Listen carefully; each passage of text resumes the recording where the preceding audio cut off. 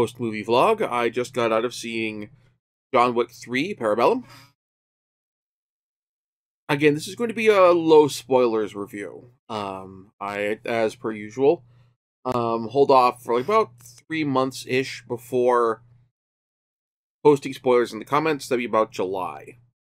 I will also give a specific date in the show notes below. Here's the one overt spoiler I'm going to give up front, because this is a point which I've heard a few people kind of being a little nervous about. Nervous, uptight, what have you. Going into the movie. Because John's dog is not in a lot of the trailer footage, particularly footage that appears to be from later in the film. John Wick's dog is fine. John Wick's dog, new dog, the pit bull who he rescued at the end of part 1 of the first film, survives the movie. They're fine. Other dogs, if you're just worried about animal violence in general, or their animals being hurt in the movie, skip ahead about 30 seconds. All of the dogs in this movie survive. Cats in the movie survive. Any animals that we see having harm inflicted upon them are already dead and are like fish getting chopped up and that sort of thing. No animals are depicted as being injured in this film. Dogs are being injured or killed in this film. Or at least not killed. No dogs, no cats. Everything is fine. Don't worry about it. If that's something that is going to be that you're legitimately worried about in the first film, that's understandable. You don't need to worry about that here. So, that chunk of spoilers out of the way. Let's get on with the movie itself. The movie picks up more or less right away from the end of chapter 2. Like, if you were doing a Godfather style, Godfather the whole epic supercut thing, like they used to do back in the day on television, or you could get like the big Blu-ray with all 3 movies edited together in one whole. Yeah, this would basically pick up more or less right after the end of the third film. There are some screensaver stuff on. Anyway, there is stuff, and like there's a little bit of passage of time between the end of the first movie and the second. You might say there's a bit of a minor continuity goof. The first movie, or the second film, does not end at ends during the day. When the third film starts, it's at night. It's only been an hour that's passed, so that's a pretty fast sunset. But I'll let it slide. But yeah, at the end of part 2, John Wick killed somebody in the Continental. Now, he had reasons for this. The person he killed was a person who, well, put out a contract on him, and put an open contract on him after John Wick had fulfilled a marker for this person, Santino D'Antonio, who had just recently ascended to the high table. The organization, the group of people who runs the demimonde, the underworld of that the John Wick world universe runs on. So, Santino had taken refuge in the Continental, and one of the sacred rules of the Continental is you do not kill somebody on the Continental. John Wick broke that rule, and he has to face the consequences. His life is, according to the rules of the society, forfeit. And so now he's on the run. And the kind of question becomes, what becomes of John Wick? And the answer is, it's complicated. And also that there are consequences not just for John, but for the other people who helped him in the last movie.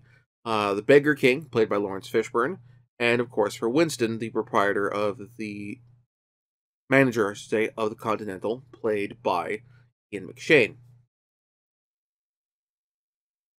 And the film, well, as with the second movie, it expands on the lore and provides more information while still leaving questions unanswered. Glimpses, returning characters, that sort of thing. But there's still more left just on the edges of the frame. It's this great sense of world, little trick of world building where you paint more of the picture, but the stuff around the edges of the frame was just incomplete, and it's incomplete in a way that's tantalizing. Probably the biggest thing here, as far as for stuff that's explicitly spelled out about the world, is it spells out a thing which I'd suspected and talked about in internet conversations and so forth about the John Wick universe. And I appreciate that they state this outright. The coins in the John Wick universe, the gold coins, for which are used for transactions, don't represent monetary value. They represent trust. They represent a trust and favor economy, a social economy, which makes sense. It's a good way of kind of codifying who owes what to who, but just I have a coin which entitles me for a fate, which shows I'm part of the demi-monde and I'm entitled to a favor of some variety within the demi-monde, or an act of a certain, and is a favor of a certain reasonably set upon value. That coin is, I have access to a location that lets me network. For example, use examples from the first two movies. That coin gives me access to a location that will let me network for other people, with the people in the demi-monde club, bar, or something like that. I spend this coin to get access to weapons that are not necessarily cannot be obtained through legal channels, or have been cleaned. They're not in the system, and gives me access to the, for example, the second film, the ballistic suit that John Wick is wearing, or stab-resistant clothing and that sort of stuff. The stuff that the assassins wear in doing their job in a way that lets them be discreet without looking like a guy in a tactical vest. That sort of thing. And then the second film introduced the marker. This is a bigger favor, and a marker is not something that's given out lightly. It is an agreement that it is almost a sacred agreement that you do this service, that I will do a service for you, presumably in return for you having done a service for me. John Wick had gotten a unspecified favor from Santino when doing his impossible task that got him out prior to the events of the first film. He received a marker from Winston, presumably in return for the 1 hour head start. And we learn that he has another marker in this movie that it leads to his connection to Halle Berry's character. And Halle Berry's character is interesting. She is clearly sort of an opposite number of Wick, but she's basically a one-scene wonder. Not that there's anything wrong with that. And her fight choreography has her more or less holding her own with Keanu. Not quite the same degree. I feel like with the way the scene is blocked, we get a lot more stunt work for like stunt doubles for her fights than say with Keanu. Keanu, I feel like we get a lot of fight scene. I mean, there's more than a few bits which is clearly not Keanu, or there's a room for Keanu to be replaced by a stunt double. But Keanu Reeves is a person who clearly likes to show that, not out of um, machismo or toxic masculinity, but also show that he's able to do a lot of the stuff that the stuntmen do as well. Not because he feels like he has anything to prove, but more out of respect for the stuntmen and their craft, and that they wouldn't that that because they're willing to go the extra mile, he's also willing to go the extra mile. Which is a thing I appreciate about Keanu Reeves, actor, performer, and so on. So, as far as the rest of the movie goes, again, trying to avoid spoilers, we get Keanu exploring, or Keanu as John Wick, delving more into the demimonde as he tries to deal with the death mark on his head, the open contract for having violated the rules of the Continental and been declared excommunicado. And this leads to travel to another exotic location. In the second film, John Wick went to Rome for a hit. For here, he's going to Morocco. That's where we get into the desert bits that show up in the trailer and that sort of thing. And it's all very nicely done. And we kind of meet the... not to get too much more spoilers than this, but we meet the Capo di Tutti Capi. And it gives and from what we meet with him and another member of the High Table, we get a better sense of the way the High Table works, or not in terms of their rules, but in terms of their policies and how they enact them and the way they run things. We're also introduced to aside from the man, the one above the table, and the other member of the High Table we meet in Morocco, we meet an adjudicator who is basically the enforcer, so to speak, of the High Table. They speak with the High Table's voice, and when they speak, and they walk with the authority of the High Table. They are a proxy, but they are a proxy who presumably has earned a great deal of trust and will not abuse it. So their actions can reasonably be considered to be done. We can represent the intent of the members of the High Table. And the High Table is a whole bunch of jerks. Like, admittedly, yes, you don't become the head of a massive, globe-spanning, organized crime syndicate by being a nice person. But the actions that they play out here leads into kind of it's not too much to say that we're probably going to get a John Wick 4. And it's clear, this film is John Wick trying to work within the rules to a certain extent to get out from under being excommunicado. Whereas by the end of the movie, I know that his view of the High Table has turned. And so that's going to lead to an interesting situation when we get a fourth film. Or if we don't get a fourth film, this is expanded on the comics, it'll be interesting to see how it's expanded on there. I mean, the film subtitle is Parabellum, and it's not just as a reference to it's not as a reference to the type of weapon caliber. It is meant explicitly stated as reference to the Latin saying, I'm not going to bother trying to pronounce the Latin, I'm just going to say the English version. If you seek peace, prepare for war. So the Northern subtitle is just prepare for war. Which, that sounds like a catchphrase for a movie. That sounds like a tagline. If you're making a subtitle, the implication is that the war is coming, but is not here. Film 4, or the expansion of the story in comic book form, if we don't get a fourth film, is going to be the war. No, I'm not suspecting, I'm certain.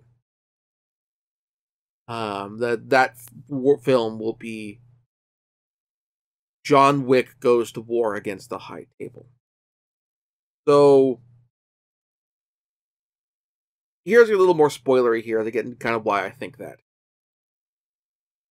As I mentioned, the film spells out coins, the markers, all represent a trust economy, a trust and favor economy. You are, by having these things, by being a part of the system, you are saying that you are a part of the demimond and you respect the secrecy of the demimond. You will not expose it necessarily to outsiders. Um, and you understand the rules to participate in the demimond. And why those rules, but not just the letter, but also the letter of the law, but the spirit of the law. And in John Wick Part 2, Santino weaponized the letter of the law in violation of the spirit against John. By giving a marker, you are making an implication that this is a person who you trust. It is a sign of great trust beyond just the coin. It is a sign that that you have done a great, significant thing for this person, and you will, and by saying that this person will do a favor for you, a great favor for you at some point in the future. The also implication is that this person is doing this thing by recognizing, by instilling a great deal of trust in this person. And Santino stabbed John in the back over the mark. Or other, and in the sense, in John Wick Part 2, Santino wanted to ascend to the high table. To do this, he had to kill his sister, who was going to ascend in his place. He didn't want to kill his sister himself. That would be gauche. So, he used the marker to have John kill his sister for him. And then, after he forced John out of retirement, cashed in the marker, and John and Santino were square. Santino's response is to immediately turn around and put a massive open contract John, in retaliation for John having killed his sister, an action that he forced John to do. In short, Santino, while everything Santino did is within the bounds of the rules of the demimond, it is a flagrant violation of the spirit of those rules. As the film spells out, the coins and the markers represent a social contract. And the thing about social contracts, which is something that comes up when you talk about politics and the degradation of agreed upon norms with Trump administration and that sort of thing, is social contracts are not written and indeed have a degree of wiggle room because they're non-written contracts. There's much more importance in a social contract to the spirit of the rules than just the quote-unquote letter of the rules. So, to put it another way, Santino didn't break by the time John Wick shot Santino inside the Continental in violation of the letter of the rules, Santino had flagrantly violated the spirit of the rules several times over to such a degree that if the people on the high table respected the spirit of the rules and understood the weight of the spirit of the rules and were willing to rule accordingly on that, would have led that while John Wick would not have gotten off scot-free,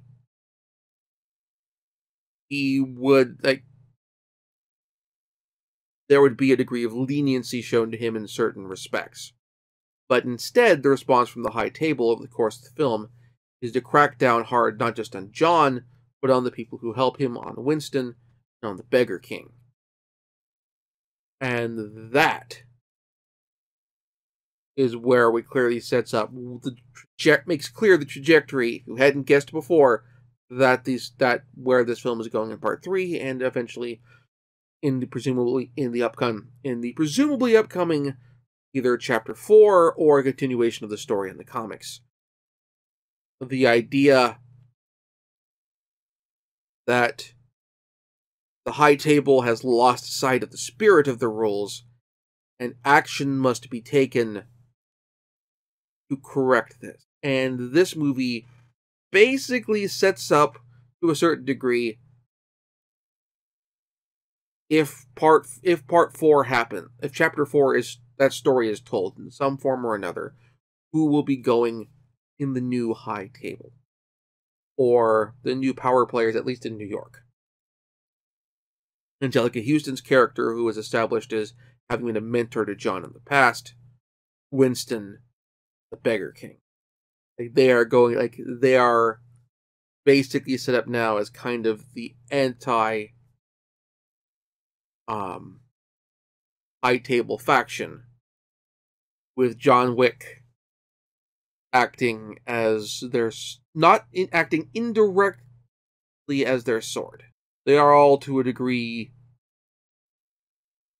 cowed by the table, and at this point, and when they express their expressions of loyalty come not with acceptance, or if it does come with forgiveness, it is a cruel forgiveness, if it is forgiveness at all. So, do I recommend seeing this movie? Absolutely. I did not see this film in IMAX. I saw it in conventional theater, and it worked fine there. I really liked it. I'm definitely going to get it on DVD, Blu-ray, whatever, when it comes out in that form. And whatever form the 4th chapter takes, I will definitely appreciate it and enjoy it.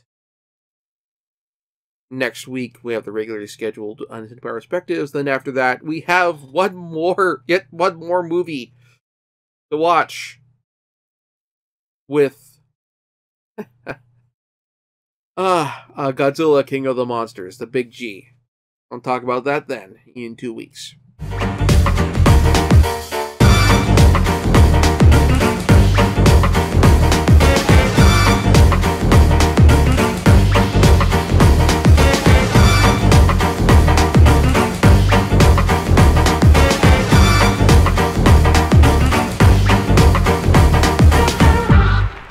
Thank you very much for watching. If you enjoyed the show, please like and subscribe, and also consider backing my Patreon. Patreon backers get episodes up to 1 week early of this show and any future Let's Plays.